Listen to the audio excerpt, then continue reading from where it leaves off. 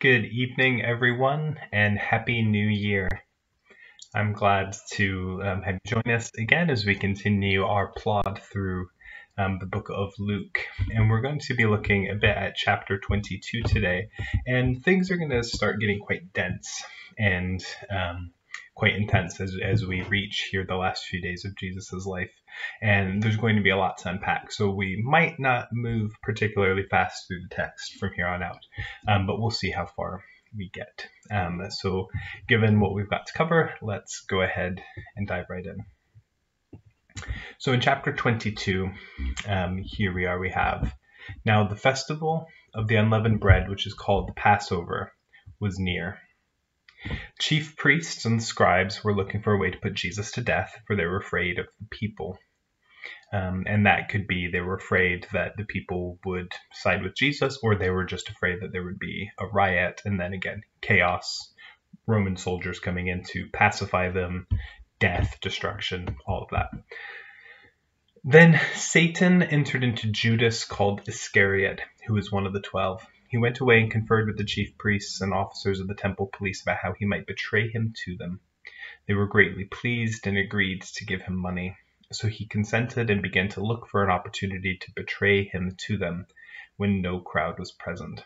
And now this is interesting, and I wonder if this is just practically. They could have, arrested Jesus for any time. They didn't need Judas to finger him because they knew who Jesus was. I mean, it's not like it was a mystery who Jesus is, but I wonder if it's just that they want to arrest him, but they really want to avoid any sort of crowd or any sort of scene.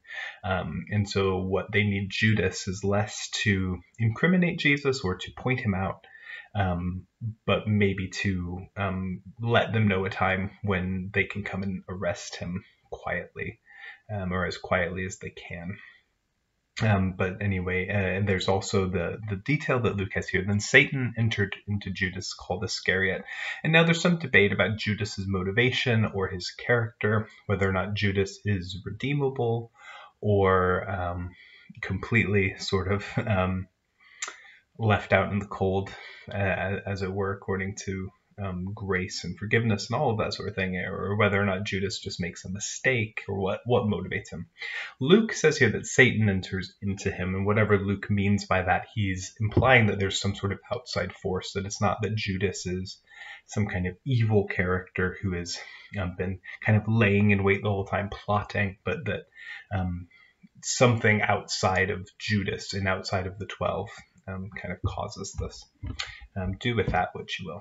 Then came the day of unleavened bread, on which the Passover lamb had to be sacrificed. So Jesus sent Peter and John, saying, "Go and prepare the Passover meal for us, that we may eat it." They asked him, "Where do you want us to make preparations for it?" "Listen," he said to them, "when you have entered the city, a man carrying a jar of water will meet you. Follow him into the house he enters, and say to the owner of the house, 'The teacher asks you, where is the guest room? Where may I eat the Passover with my disciples?' He will show you a large room upstairs already furnished. Make preparations for us there." So they went and found everything as he had told them, and they prepared the Passover meal. So it's a bit of a, I don't know, what we might consider kind of a magic trick from Jesus. He sort of predicts that there's going to be a man with a jug of water. In any case, it's one of those moments where they kind of go, "Oh gosh, I don't know Jesus," and Jesus is like, "I just go do it." And there's also the elements of hospitality there, that their city would be full for the Passover, and whether or not there would be much room or many rooms, or that locals would feel obliged to welcome people in to share the meal with them, because you wanted to share it within the city, even though they were staying outside the city and people would have stayed in kind of roundabout villages and things. You wanted to have the Passover meal inside the city. When the hour came, he took his place at the table, and the apostles with him. He said to them, "I have eagerly desired to eat this Passover with you before I suffer.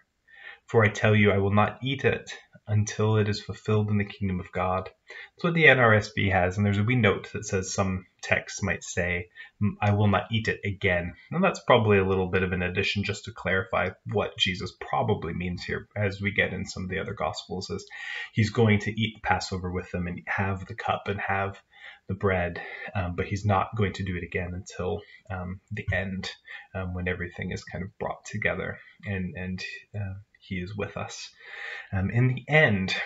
And so that's probably what he means. He will not eat it again until it is fulfilled in the kingdom of God. And that could be his own death and resurrection, as he does eat with them and break bread with them after he raises. Some people might take that to mean the ultimate end of all things, but because he eats and he does break bread with them and they recognize him later here in Luke on the road to Emmaus, it could very well be that he is not going to have this until the fulfillment is after his resurrection. Then he took a cup. After giving thanks, he said, "Take this and divide it among yourselves, for I tell you that from now on I will not drink of the fruit of the vine until the kingdom of God comes." Then he took a loaf of bread, and when he had given thanks, he broke it and gave it to them, saying, "This is my body, which is given for you. Do this in remembrance of me." And he did the same with the cup after supper, saying, "This cup that is poured out for you is the new covenant in my blood. But see, the one who betrays me is with me, and his hand is on the table. For the Son of Man is going as it has been determined, but woe to that one by whom he is betrayed." Then they began to ask one another which one of them it would be who would do this. Of course, we know it's going to be Judas.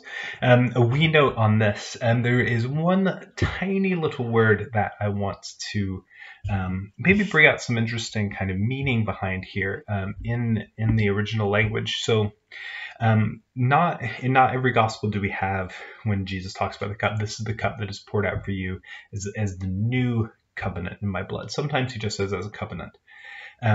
But I want to talk a little bit about that word new, because it's a really interesting word. So for English, we have the word new. It means something new. It is not old. It is new.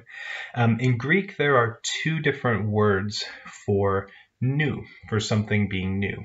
And a really good explanation for that is the idea of something like money. So I could have a £5 note. Remember the old, don't know if they were kind of clothish, but the old ones versus the new kind of silicone clear plasticky ones. You can have an old fiver and a new fiver, right? And they are both paper money. They're both notes, but one is old, one is new, right? That's one word for new in Greek, and that is the word neos, or where we also get neo, that prefix that we use, like something being new is neo something or other. Then there is a different kind of new. So you have old money being a fiver, and then new money being a plastic card. Or you could even go even further new with your phone or with your watch, if you have a smartwatch, where you can pay with just a tap of your card or a tap of your phone. So you have old money, a fiver, a paper note, something that you have in your hand, and new money, a card or even Apple Pay or your watch or your phone, something new of a completely different kind. It's not just an old fiver and a new fiver, or a crumpled fiver and a fresh fiver, but it's actually new of a kind of redone kind. And that's the word kainos. And that is the word that Luke uses here for new covenant. It is a kainos covenant, which that might indicate without taking it too far, because sometimes we can get kind of overworked about the little implications of some of these words, when language sometimes just exists and it's not necessarily some kind of secret code. What the difference between neos and kainos can kind of give us the flavor of in terms of this covenant is that this covenant in Jesus's blood is not just a refreshed covenant. It's not just taking the old covenant and just sort of dusting it off, ironing it out, or even just making a new one, but it's basically the same thing, but it's new. Remember, the whole kind of central thrust of a lot of the New Testament and a lot of Paul's writings is that this old covenant was under the law and it was doomed to fail, but now there is a new covenant.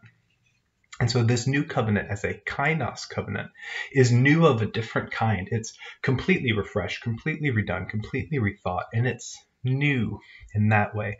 It's fresh and it's redone, and this is how it can come to be so much more inclusive and open and expansive rather than a a kind of covenant that gets tied down in detail and sacrifice, especially, and also in simple, like kind of ethnic heritage or conversion. The new covenant in Jesus's blood opens it up so much more new. So it is still a covenant between humanity and God, but it is new of a new kind, new of a different kind.